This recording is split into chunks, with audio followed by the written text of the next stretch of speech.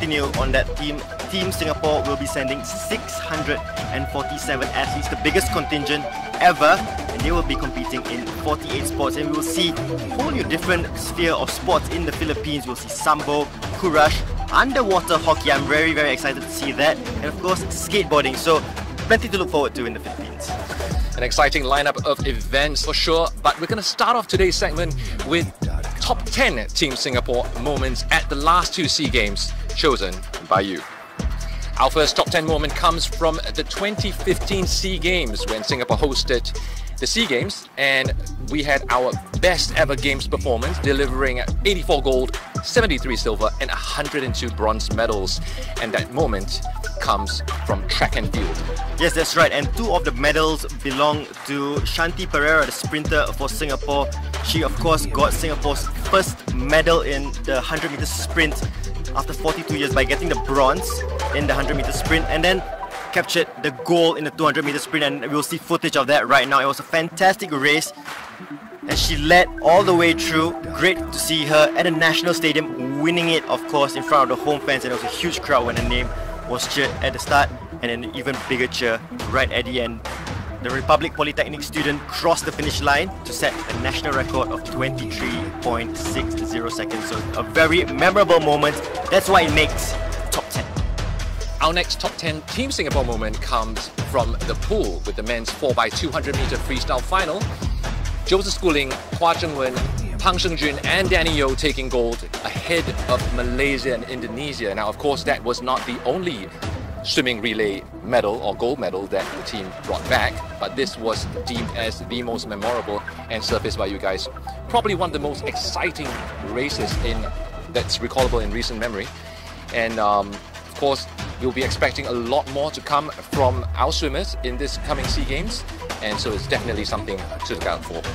Well, whenever Joseph Schooling is in the pool, you do expect Singapore to get gold, and for the netballers, they also achieved gold in 2015 in a very, very tense final against Malaysia. They held off the Malaysians with a comeback in the final quarter to beat their Causeway rivals 46-43. Malaysia did overcome a 5-point deficit to tie the game at 39 goals apiece with 7 minutes left on the clock. However, Singapore did not let the pressure get to them and saw it through to the final to get the gold medal for Singapore. How will they do in the Philippines this year? Hopefully they can repeat that feat. Exactly. Netball, of course, heavily contested, only appearing for the 4th time at the Games this year. The last 3 finals, of course, seeing mainly Singapore and Malaysia, of course, in 2017, coming back to take the lead with 2 gold medals to Singapore's 1 in Malaysia. But this year is going to be an exciting event to look forward to that's going to be held in Laguna. One of the most iconic moments of the 2015 SEA Games, of course, comes from the sport of Silat. Alfian crying on the podium after defeating then world champion Tran Dinam from Vietnam to claim the Tanding Class F gold, the gold medal. And this is probably a moment that Alfian himself has said before has been overplayed, but there's nothing that stands out more than anything else. Just look at the emotion that's written all over his face. For me, it is what embodies, or it symbolizes what it really means to be a Team Singapore athlete and to fight for your country. No, I think sometimes, the emotion of it all is so fantastic to see. People almost forget about the fight itself in the final and more about the whole, him going onto the podium, singing Majulah Singapura, tears coming down his face. I think that is fantastic, and that's what sport is all about. You work so hard, you sacrifice so much, and then it all comes down to you winning the gold medal, and then the emotions just let go, and that's a beautiful moment for him and for Singapore sport. And one of the iconic moments of SEA Games 2017 was Hua Zhengwen winning her first SEA Games title in the 200 meter butterfly final. Now, Zhengwen was dominant in the 200 meter fly. Surprised herself, she spotted a sheepish grin after emerging from the National Aquatic Centre pool. Her time of 2 minutes 12.03 seconds was more than 2.5 seconds clear of Vietnam's Le Thi Mai Thao. And Zhengwen's swim also erased Thao Li's national record of 2.63 seconds set at the 2008 Beijing Olympics. That's another one from the pool. plenty more to come from this year, of course, and we do have some rising stars from swimming as well that you want to keep an eye out for, that we will be touching on later on in this show. Our next moment in the top 10 Team Singapore moments from the last 2 SEA Games comes from the sport of bowling. Much has been said, of course, of our women's bowling team, who has won plenty of medals, but this one was an historic moment for the men's bowling team, the first gold medal in 22 years. The team comprised Ki Saw, Jaris Goh, Darren Ong, Chia Rei Han, Basil Ng, and Timothy Thum, posting a final score of 6,399 pinfalls to emerge top of a 7-team field coming from the Sunway Mega Lanes. Massive achievement. Massive. Singapore! That's what he said, right? Yeah, that's what he said. That's what Keith said. That's what Keith said. That's what Keith said. Alright, on we go to number 7 in our top 10 moments of the SEA Games from 2015 and 2017, and this time it is fencing, and our golden girl Amita Berthier. Amita took gold in the women's foil to earn Singapore's first gold in the fencing competition at the 2017 SEA Games. Berthier defeated her Filipino opponent Samantha Kyle Kantantan 15-7 in the individual foil finals and dedicated her win to her late father. Now that's fantastic from Amita, and you know, so much struggles pre-event, and then to use the strength to win gold. Now that's what you want to see from an athlete and a sportswoman.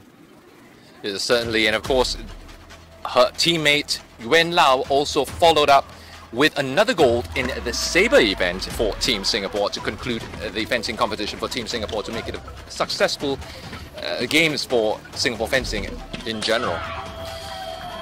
Next in our top 10 moments for Team Singapore, the last 2 SEA Games, comes from figure skating, with Yu Shu Ran winning both the SEA Games and Team Singapore's first ever winter sport gold medal. That's quite an achievement. Of course, her teammate Chloe Ng also coming in with a silver medal to make it a 1-2 finish for Team Singapore. We'll be definitely looking for more to come from this sport, in fact, because there will be figure skating as well as speed skating in the 30th SEA Games in the Philippines. Our number 9 moment in the top 10 moments from SEA Games past from 2015 and 2017 belongs to Michelle Seng from the high jump. Now, Michelle was Singapore's first women's high jump winner in 52 years after a successful appeal back in 2017. She tied with her Vietnam opponent 1.83 meters, but she became Singapore's second ever gold winner in the women's event after Chong Wai Hing's victory at the 1965 edition. So good on Michelle to win that, and great for Singapore. Of course, athletics and high jump, always a pet event for Singaporeans, always doing well, and hopefully we have a star in the making. We will talk about him a little later on in the athletes to look out for in the 2019 Games, but also a possibility of getting gold in the high jump in 2019. Exciting stuff indeed. Alright, and our final top 10 moments from the last 2 SEA Games for Team Singapore is from Wushu, with Joan Lim claiming gold in Wushu for both Dao Shu and Gun Shu. His combined score of 19.37 points, putting him ahead of silver medalist Ahmed Hulaifi of Indonesia and second runner-up Kao Jun Lim of Malaysia. And Wushu definitely also another promising event. We saw recently our Wushu team traveling overseas, and a lot of young Wushu Team Singapore athletes gonna make a mark in the future. Remember, you heard it here first. I think it's fantastic. We saw the top 10 moments from SEA Games past, but now it's all about looking forward to 2019, and hopefully when we preview Vietnam in 2021, we will add some spectacular performances from 2019 in the top 10 SEA Games moments of all time. Indeed. When we come back, we're going to have a look at 6 rising stars from Team Singapore that you should keep a lookout for in the 2019 SEA Games and that you may not have heard about yet. Don't go away. Today is the day. Today is our day. We march together. We play together. We believe together. It is your roar we want. It is your passion we need. Because when Singapore roars together, We are stronger. We are faster. We are as one. Are you with us? Welcome back. We're now going to have a look at 6 rising Team Singapore stars that you may not know about to look out for this coming SEA Games. Now, we all know the big names in Singapore sport, but these athletes are important athletes in their own right, and they have the potential to be big stars in the upcoming SEA Games. And the first one we'll look at is Nur Zuhaira Yazid from Pencak Silat. Now, lest we forget, she is the 2017 SEA Games winner in the Tunggal, which is the artistic, the performance part of Pencak Silat, not the tanding where you have the fighting and you're on the court and on the mat going up against an opponent. So Tunggal is not really as known or as fancied as tanding, but she is a 2017 SEA Games champion. She is the 2018 World Champion, and 2019 she's looking to make it back-to-back SEA Games gold medal. So Nur Zuhaira Yazid from Pencak Silat is the first one to look out for. Certainly an exciting sport as well, Pencak Silat, and all eyes on that.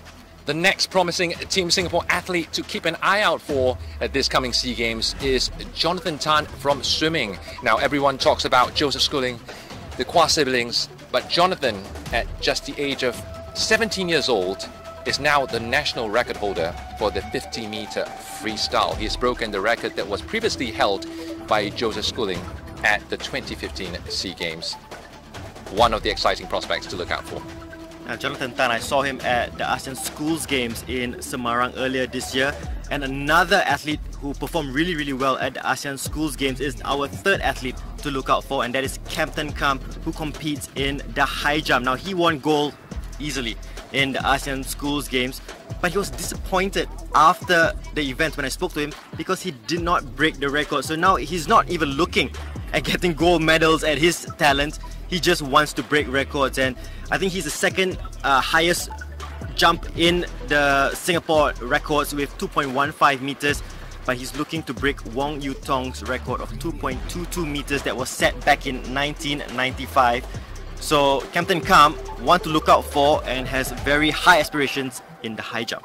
We're looking forward to our number 4 athlete, and that is Feroz Rahman. Now, skateboarding is making its debut at the SEA Games this year in the Philippines. Now, Feroz Rahman, not known well locally, but internationally, he has competed all across the world, has 10 international titles to his name, has competed in the Asian X Games, and even competed earlier this year in the Tampa Pro 2019, which is considered to be one of the most prestigious skateboarding events in the world.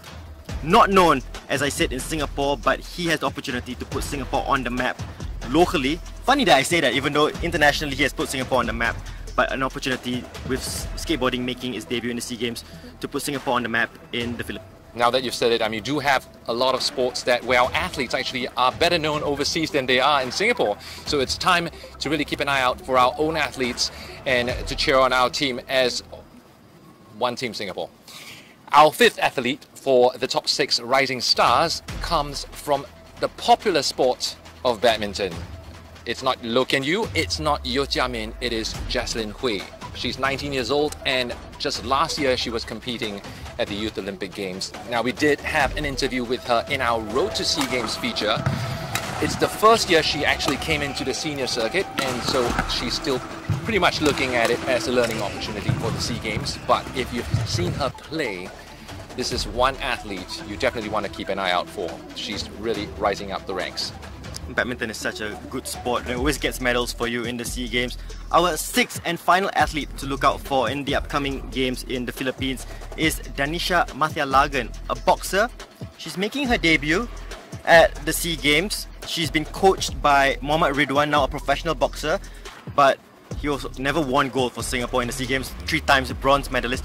But a reason why you should look out for her is she has the potential. She's a very small, demure girl, but has a big punch on her. A reason why as well you should look out for Danisha Mathialagan is because of her day job. She is a forensic technical officer, which means she looks at dead bodies during the day, examines cause of death.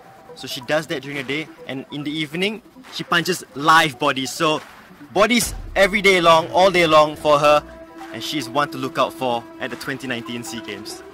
And that rounds up our 6 rising stars from Team Singapore. Many other rising stars from Team Singapore to look out for, of course, not just these 6. And you do want to keep a lookout for them in the coverage that will be made available to Singapore. 12 sports, I believe, from Toggle, but also One Play Sports. You guys have other sports that are not going to be available on Toggle. Yeah, we'll have 4 other sports to speak of: rugby, pencak silat, squash, and netball to look out for at the SEA Games. So, you know, we spoke earlier on about Singapore sending the biggest ever away contingent to the Games. I think in terms of media coverage is going to be the biggest as well in terms of the media coverage. So plenty to look forward to, and we'll go and have you covered all the way through, from even before the opening ceremony all the way to the closing ceremony on the 11th of December. That's right, and if you are going to be in the Philippines for the SEA Games, it doesn't matter if you are an athlete, an official or a fan. Do tag us in your posts and your IG stories on Team Singapore. We want to see all those stories coming in. We'll see you very, very soon.